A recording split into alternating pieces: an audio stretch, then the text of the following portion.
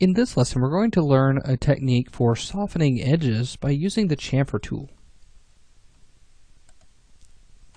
Alright, so we've built our dumpster and we've got all of the details that we want in the main portion of the dumpster, but now we have the problem of having too sharp of edges, and these sharp edges can really break the realism of your object.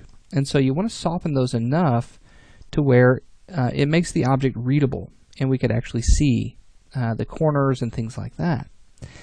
So to get started with this, we're going to go ahead and go to Edge Mode. And the way that I like to do this is I like to select loops to go ahead and soften. So looking at this, if I come in here and select all of these edges, okay, right along the corner here, we can come in and soften this. However, looking at the corners, it stops right here, and it doesn't continue all the way through. So here, we'll have to come in and start to prepare or modify some of these edges to get them to move into loops. So to get started with this, I'm going to show you how to use the target weld tool to readjust some of this topology and get rid of some of this. So let's go to vertex mode by hitting 1 on the keyboard, and let's right click and go to target weld. I'm going to left click on this vertex, and you'll see that once I do that, it gives me this dotted line, and this is what I like to call the rubber band. And whenever you see something like this, it's asking you to pick another object. And what's happening here is the first vertex that we've picked is ready to move to the next vertex that you pick and then merge with it. So if I left click on here, you'll see that it's moved to that vertex and then also merged into one vertex. So we've successfully welded those two together. Let's go ahead and do the same thing across the top here. Let's go from here to here and then also along the bottom again. Okay, now we'll have to do that on all of the corners, but we'll go ahead and we'll wait for that. So let's go to Edge Mode again, and then let's double click on this loop, and you'll see that it goes all the way through, okay, up to this point, and it goes all the way down inside. Now if I hit chamfer on this, what this is going to do, let me go to my chamfer tool, is if I hit my settings, it's going to split that into two edges. Okay, now this is really great for creating soft edges. I could go ahead and I can adjust it, the amount of chamfer, so how much space we have in between the two edges, and then I can also adjust how many edges that it actually splits into. So right now it's split into two. If I want one more segment, I can add that in there. It makes it really round there. Now if I want, I can go ahead and pinch those a little bit closer to make that edge really tight. Now the issue that you have with doing this is it creates ingons. So if you look here across the bottom, this polygon has 1, 2, 3, 4, 5, 6 sides, and that could be an issue. So what we'll have to do is we'll have to figure out a way to make those quads again, or 4-sided polygons. Now whenever you have ingons, it's easily fixed if your polygons are evenly numbered. So if I were to take this down to 1, I now have a 5-sided polygon, and that's going to be a little difficult to fix, as it would have to have one triangle and then one quad. So I'm going to bump that up there back to 6. It's going to give me a nice soft edge. I like the way that's looking. We might tighten it up just a little bit more, okay, just to make that a little bit harder on that corner. And then we'll hit OK. So now, how do we fix these corners? How do I fix that? Well, if I go to vertex mode, what I could do is I could actually cut from this vertex down to this vertex to create a segment, and that would essentially split this 6-sided polygon into two quads. Okay. Now I could also select those two vertices and just simply hit connect, and it will create a segment between the two. And now I've created two quads. Now they are a little irregular, but I don't plan on taking this dumpster into something like ZBrush or something like that. So I don't really have to worry about that topology giving me any unexpected results. Alright, so now that we've finished that, let's go ahead and do the same thing on the inside. So let's select that vertex that's in the middle of that curve, and then this one on the corner, and hit connect.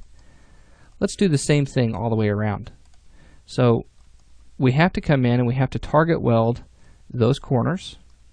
So let's go ahead and take care of that. So go to vertex mode. You can do that by hitting 1 on the keyboard, and then we're going to right click and go to target weld. Let's get these on the bottom and then these on the top. Okay, so you're kind of getting an idea of how we can also optimize our topology. Okay, and normally you don't want to do any of this optimization unless it's absolutely needed, or you're finished at the very end and you have all of your major details, at least in that specific area. Okay, so far we are learning pretty much all of the tools that you would see while using the box modeling method. And so we're just going to continue on here, and we only have a few more tools to go until we're finished with this dumpster. We're getting very close, and I hope that you've gotten some great insight on how to use these different tools in the different situations of doing so. So I'm going to go ahead and just double click on all of these loops. I'm going to hold down Control and select that loop as well, and just hit chamfer settings and then hit OK. So that way we have the same size there. And then I'll come in, go to vertex mode, and just select those vertices and hit connect. Okay, so let's make sure that we do that on the inside and then also along the bottom. Okay,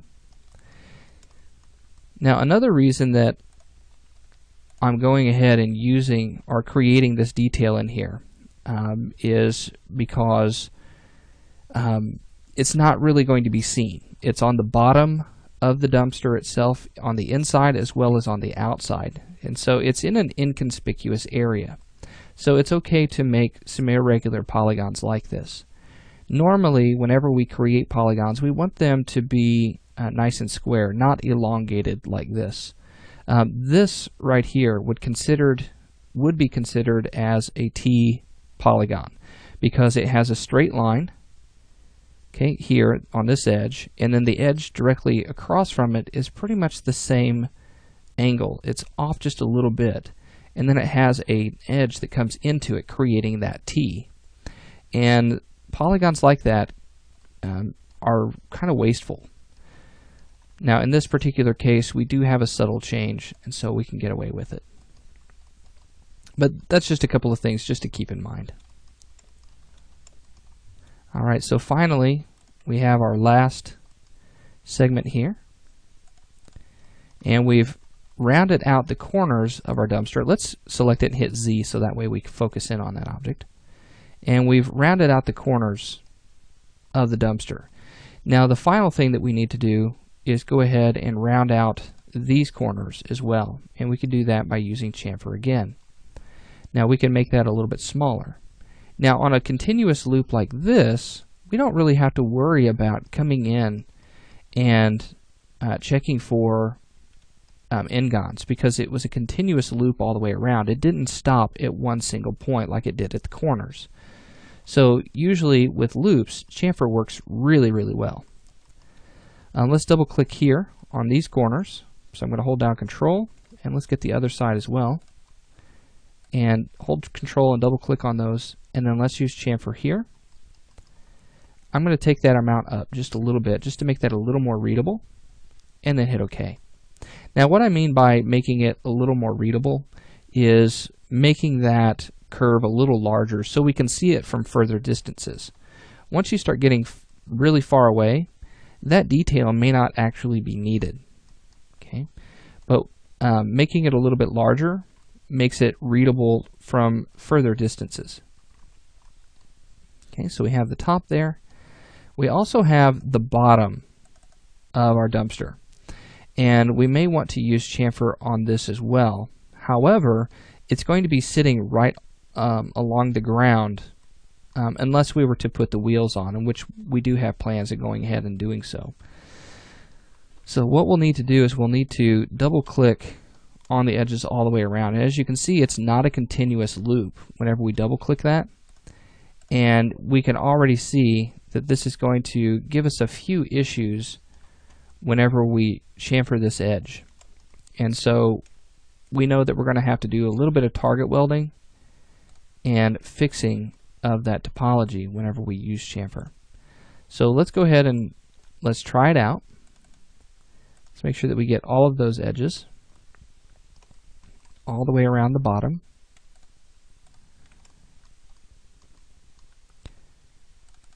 And we'll use chamfer. Now, now that I think about this, if we were to use chamfer, that would be okay. We could go ahead and get it fixed. But there's one other method that we could use. It's almost the same thing as chamfer. What we could do is we could use that ring and connect. So what I'm going to do is I'm going to go to edge mode right here, and I'm going to select the ring. So I'm going to hold down shift and select the next edge in line. And you'll notice here that it's cutting straight across. I'm going to hold down alt and deselect those edges on the bevel. And instead I'm going to select this edge along the bottom. Okay, let's do the same thing across the front. Okay, so hold down alt, deselect those, and then hold down control and select those edges. And then let's use connect. Now whenever we connect that, let's do just one segment and take our slide down, and let's get it pretty close to the bottom. Okay. Now we could also, if we wanted to, use slice plane. Now you can see here that this edge is not straight in line with the other.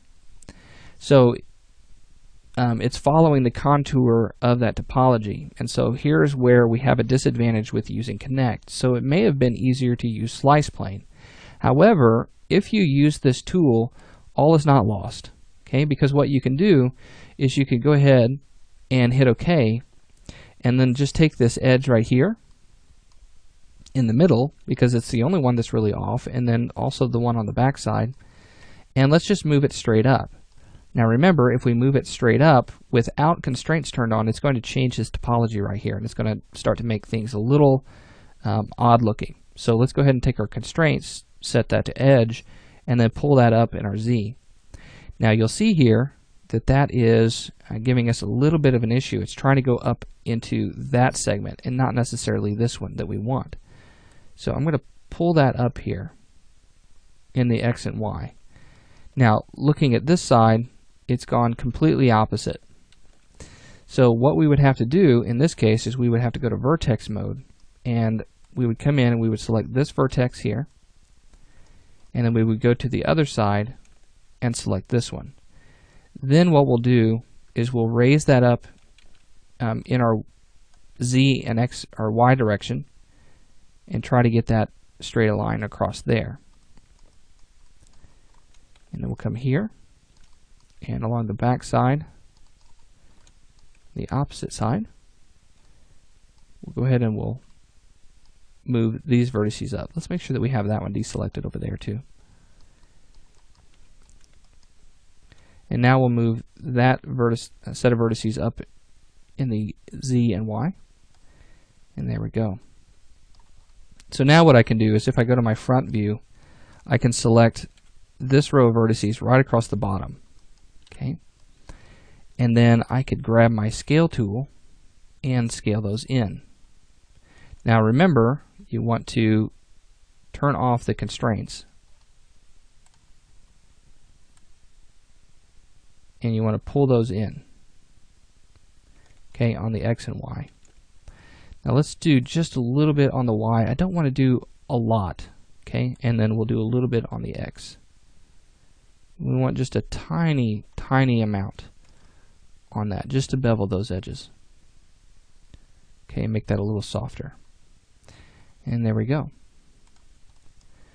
Okay, so now we have the bottom edge, and we've scaled that in, we've softened that up, and everything is looking good. Now the only issue that we have now is we have this triangle.